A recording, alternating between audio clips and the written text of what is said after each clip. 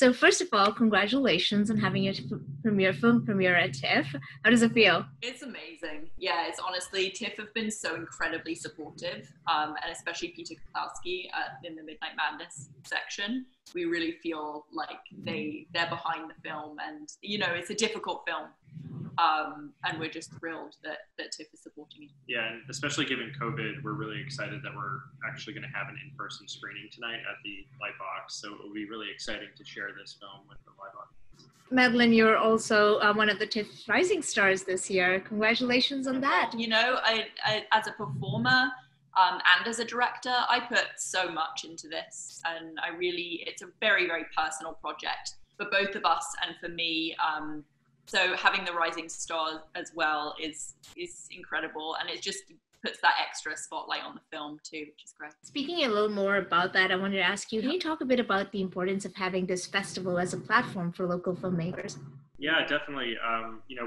We're Canadian filmmakers, and TIFF is a festival you kind of always aspire to play at, and it's just really well regarded internationally and among buyers. And so for us, it's just such a great place to premiere the film. It's like we couldn't have dreamed of a better place. Mm-hmm. And it's also just exciting because Toronto has a really sophisticated audience. This film is very different from how cinema traditionally frames narratives, I have to say, so especially revenge narratives. So how did you approach the material from that unique perspective? We really wanted to say something about trauma and from our personal experiences to really kind of connect with people who have suffered through an act of sexual violence, and who have experienced trauma.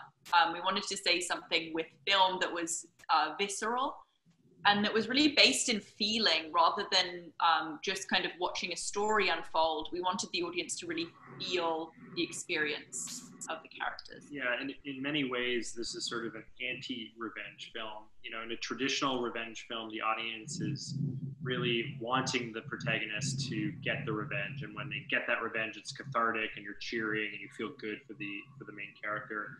And we're actually kind of taking that away from you. It's sort of like this anti-wish fulfillment in that we're trying to scare you into not wanting to seek revenge because you see the psychological and emotional unraveling that it has on a person's character and their moral integrity. Yeah, I think we're really trying to confront audiences, and it's a harrowing experience.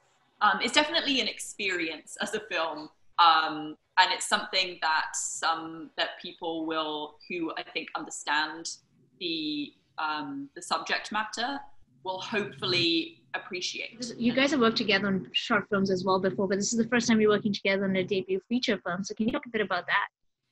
Yeah, so we met actually at the TIFF Talent Lab in 2015, and at the time we were making short films, and we were looking for a collaborator, and we decided to join forces.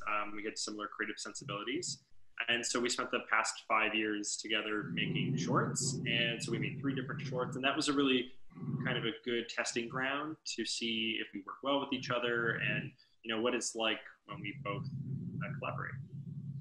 Yeah, and I think the themes in our shorts are similar to the themes in Violation. It's definitely power dynamics between men and women are very interesting to us. And then like we've talked about trauma as well and sexual abuse. Those have been themes that we've touched on in our shorts, and it's kind of culminated in Violation. And Madeline, I want to say that you're wearing 3 different hats basically in this. You've co-written, co-directed, as well as starring in this. So you have this kind of creative control. But what kind of strain did it put on you as an actor? That's a really good question. And we thought about it quite early on.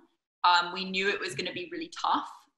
So we did a lot of prep together, where we would kind of discuss every element. And I sort of had to do double duty. So we would work together during the day, and then I would go off and do my own actor prep and put aside time for that. So I was kind of balancing these 2 things. And then it really just comes down to the trust that we built with each other.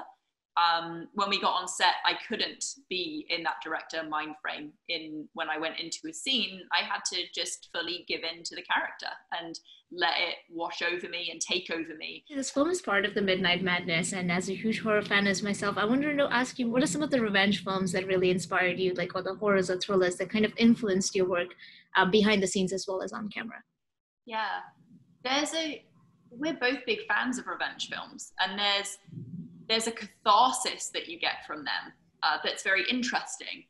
And I think we thinking about the personal themes of the film, we wanted to try to explore the opposite of that catharsis and really make a film that delved into what would it really feel like for just a normal person who suffers this trauma and feels like they need revenge. It's almost like they're being pulled towards it. They can't get it out of their minds. It's like OCD almost, that they need to purge themselves of this in order to move on.